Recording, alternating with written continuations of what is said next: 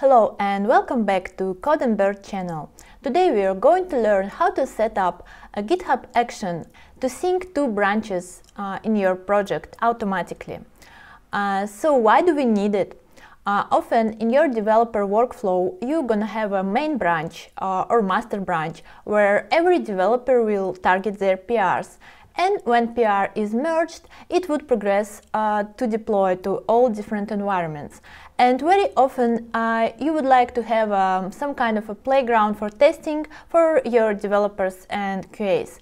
And often it can be a develop branch.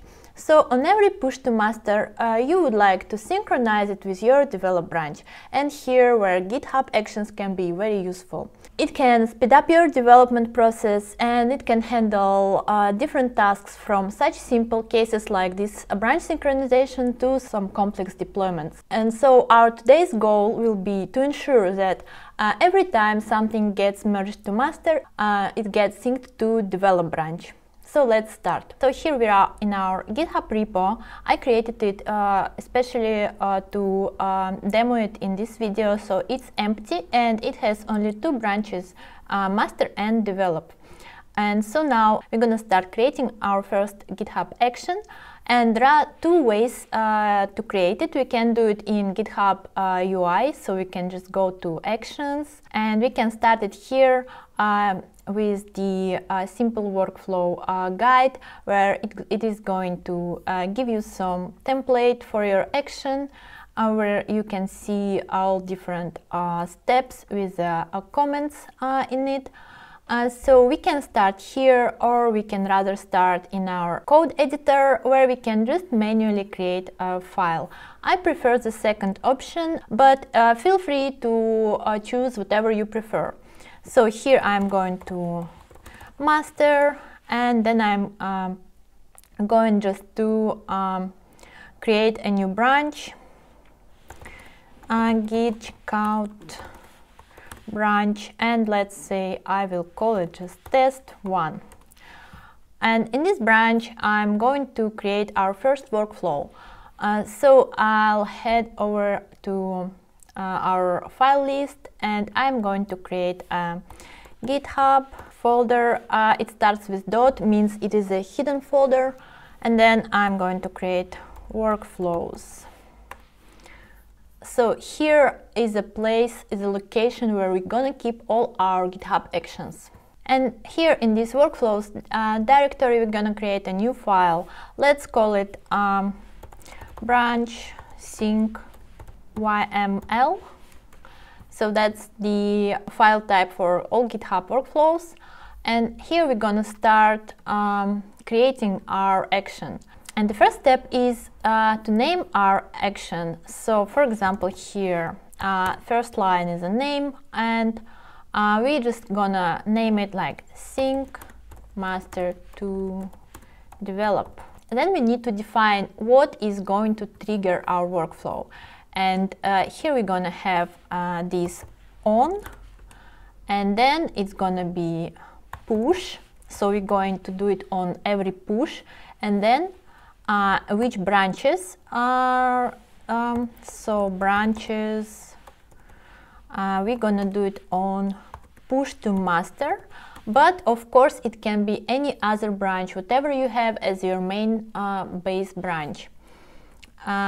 Then we need to set up the job itself. So it's gonna be jobs, and then our job is branch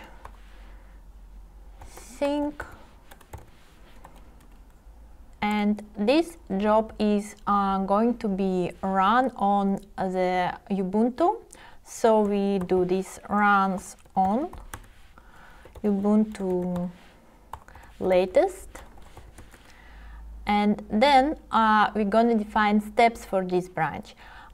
Steps, often some steps are the same for many GitHub actions. So for example, here our first step is going to be check out our code. So the name for this step is going to be checkout code, and it is going to use an action, a predefined action, checkout. So we type it actions and check out.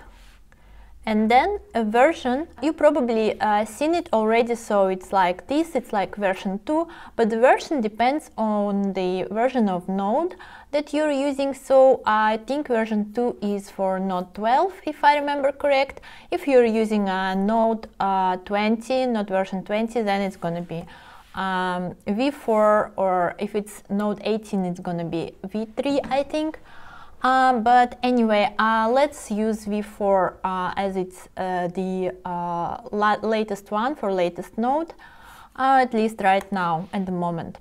So then another important thing that you need to define here is that you want to fetch a full history, otherwise you're gonna run into some problems. So here you do it with this with tag, and then you say parameter fetch depth is 0. So this will ensure your history is fully checked out. And then we are going to configure a Git user that's going to perform this action. So go back to these steps. So another step is going to be set up Git, and we need to run just a couple of commands. Honestly, I'm just going to copy paste it because I'm lazy to type, I'm sorry. So I'm just copy pasting these commands that we're gonna run here. And yeah, I need to fix the indentation. Yeah.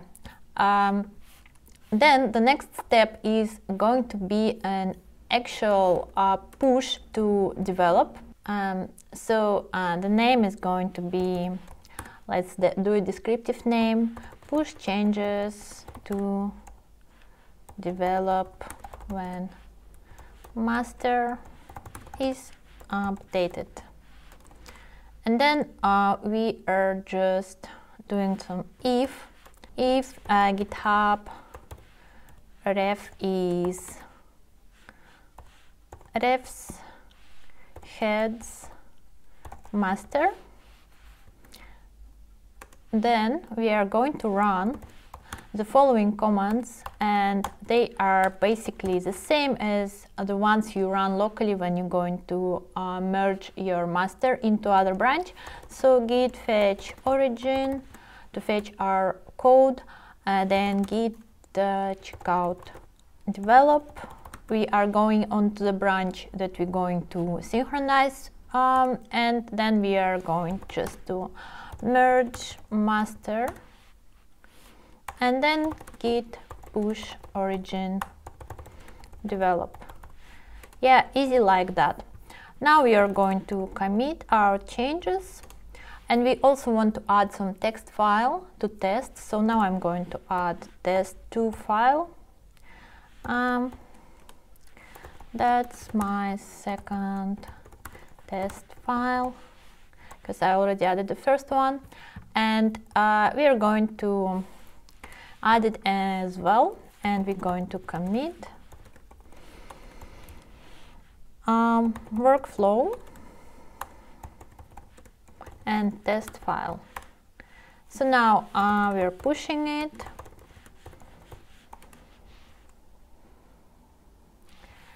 and now we can go and just open a PR. We're comparing our test branch, and we see that we are having some changes here, and we are just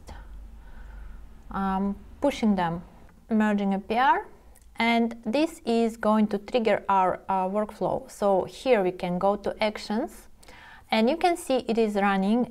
This yellow dot means it is in progress, and if we open it, we can actually see what's going on here. So it is trying to push, but it says that the action doesn't have permission. So what we're going to do here, we're going to go to the settings repository, and here we are going to add some permissions. it is under Actions and General. So we can go here and we can add the read and write permissions if we want our workflow to be able to push, and then we save. So now if we go to Actions again, and we don't need to push again, we can just rerun the jobs. So rerun all jobs or rerun just failed jobs, whatever you prefer. In this case it doesn't matter. And again we can see it is starting our job. It managed to push successfully this time and it completed the job. So what we are expecting to see now, we are expecting to go to our develop branch. Now we are on the master branch, and you see we have two test files, and if we go to develop branch, we are seeing exactly the same files, and they are all up to date, even we didn't push anything in develop manually. And another thing that you want to probably consider here is merge conflicts. Usually the branch would be restricted from pushing to directly to it, but if not, for example, someone can go and push to develop. Let's pull latest changes. And let's say I want to change something here and push to develop. And I'm pushing to develop. And then I'm going to master, and I'm pulling from the latest master that doesn't have the change from the develop that we just made. And then I am going to go to new branch, test2, and I'm going to change the same file. This is my cool test file. And now let's see what will happen if we open a PR. And if we are going to merge it to develop automatically. It's not going to be a merge conflict if we merge it to master, because we didn't change anything in master branch. But if we go to Actions now, let's see how it is going to handle it. You see it is failed because we got a merge conflict and it doesn't know how to resolve it. So what we can do in this case we know that we always want develop to be the same as master. Even if someone changed something there, we always want to get back to the master version. So what we can do here is we can add the flag to always use their changes, I mean master's changes. So it's gonna be like this. And if you want to know what these commands mean, if you want to know more about Git commands and flags, you can do this. You can just go and see all the list of the commands and also all the flags for every command. For example, if you do git merge and then this help, then you can see that this one, -x flag means which merge strategy we want to use, and the one that we're going to use is theirs. So we always want to use changes that are coming from master, and we can also add the space here just for it to look nicer. And now let's try to merge it. And let's push. And now let's go to our actions and see if it's going to fail this time or not. So now you see that it is successfully pushing our changes with this flag. It's not complaining about any conflicts. And if we go to our code and if we go to our develop branch, and open test file, you can see that it contains changes from master. So that's it. That is how we are synchronizing our branches. You can see it is super easy. So thank you for watching my video. I hope you find it helpful, and don't forget to like and subscribe.